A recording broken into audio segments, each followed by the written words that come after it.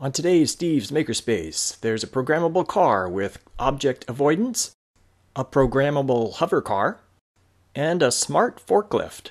Welcome to Steve's Makerspace. Hi everybody, welcome to Steve's Makerspace. I'm Steve, thanks for watching. Today we're doing a how-to on vehicle artificial intelligence. Smart cars, smart forklift, smart hovercraft, programming things, scanning for objects and doing stuff when you find something. These things I'm going to present to you are, I would call them concept vehicles. They're not really finished products. They could be better, but I'm just showing you some of the possibilities. So let's get to it.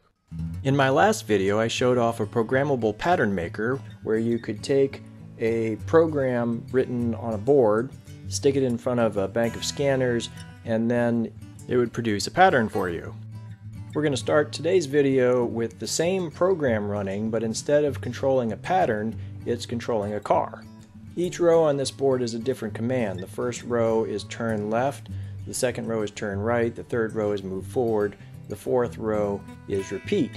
So this pattern is simple. It's just saying turn left, move forward, turn left, move forward, turn left, move forward, and repeat. Now we'll stick it in front of the scanners, position the car, and turn on the program. I'm going to speed up the video a bit, but you can see that it turns left, it moves forward, it turns left, it moves forward, and so on. What I have here is a shift register made by Brent Batch. It's connected to a clock and it's got some other stuff added to it. The clock pushes a signal up the line at a regular interval. There's an AND gate behind the scanners. So if the signal from the shift register meets up with a positive result from one of the scanners, then that sends a signal to an OR gate right at the front of the line. So here you see the first and third OR gates are lit up. That's because the first commands in this pattern say to turn left and move forward. Then these OR gates basically tell the car what to do. I've got a controller for turn left and a controller for turn right, and an electric engine for move forward. I've got two sets of bearings for turn right and turn left, and that's basically it. It's pretty simple. If you want the car to do something else, you just put a different pattern in front of the scanners. For the repeat command, if that's true, then this top row is going to push the signal back to the beginning of the shift register. And if there is no repeat, then this third row of gates is saying move the signal forward. The same technique works for other vehicles. Here I've replaced the car with a hovercraft. I added an extra row of scanners to my scanner bank, so now I can also go in reverse. I'm going to speed up the video here. It would be easy to add another line of scanners and commands which could do other things like drop off a payload or transform somehow. I'm going to have this on the workshop. Button 1 is to turn it into hover mode, button 2 is to turn the program on, and the other 4 buttons are for manual control of the vehicle. In case it goes too far afield and you need to try to drive it back, you can. Now here's the car again. This time I've added some collision avoidance to the vehicle, so if it encounters something, it's going to back up and turn. It's still running the program, but if it encounters something on its right side, it tries to move around to the left. If it encounters something on its left side, it tries to move around towards the right. So here I've got scanners on one side going to an OR gate, scanners on the other side going to an OR gate, and then if both OR gates are triggered at the same time, then that would mean there's something directly in front, and then it'll go left in that case. There's an electric engine for backing up, and then there's a controller for each direction, either left or right. Now here's something I think is pretty neat. This is a smart forklift. So all I'm going to do is get in the seat and press a start button, and what it's going to do is it's going to scan and look for that blue object, and when it finds the blue object, it's going to go towards it and then pick it up. It's pretty slow, so I'm going to speed it up a bit. Here it locates the object and starts moving forward. Obviously it's not really looking for blue, it's looking for the particular shape of this object. And I'll slow it down for this part. Ta-da! Almost. I'll reset it by putting it on the forklift again, and we'll move things around a little bit and try again. I pressed the start button.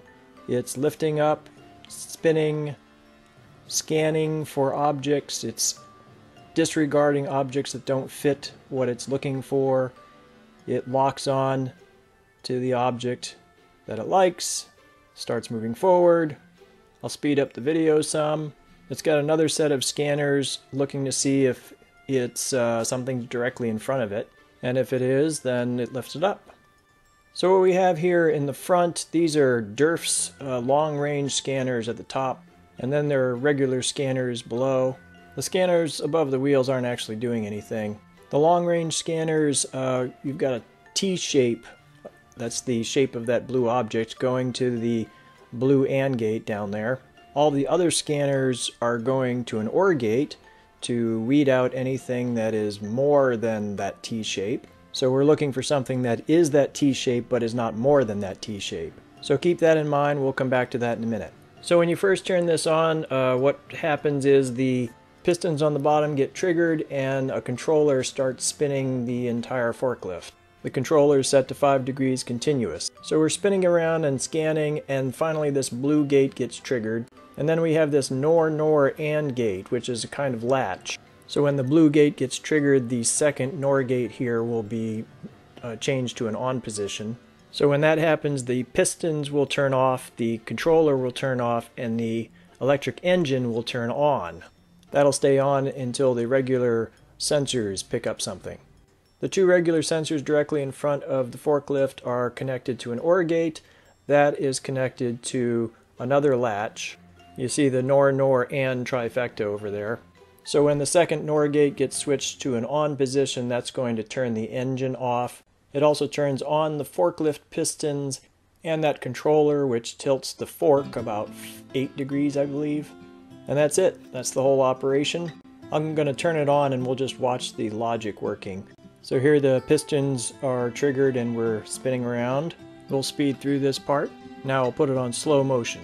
The first latch is triggered. Now we're going to move forward. As we approach the object, we'll slow down again. Second latch is going to get triggered in a second. And there go the pistons.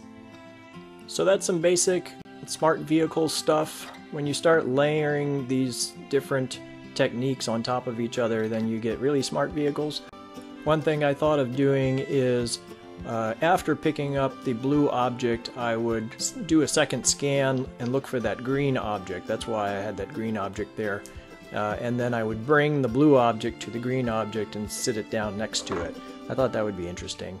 Something else I might do is maybe parallel parking a car, which is challenging for most car drivers.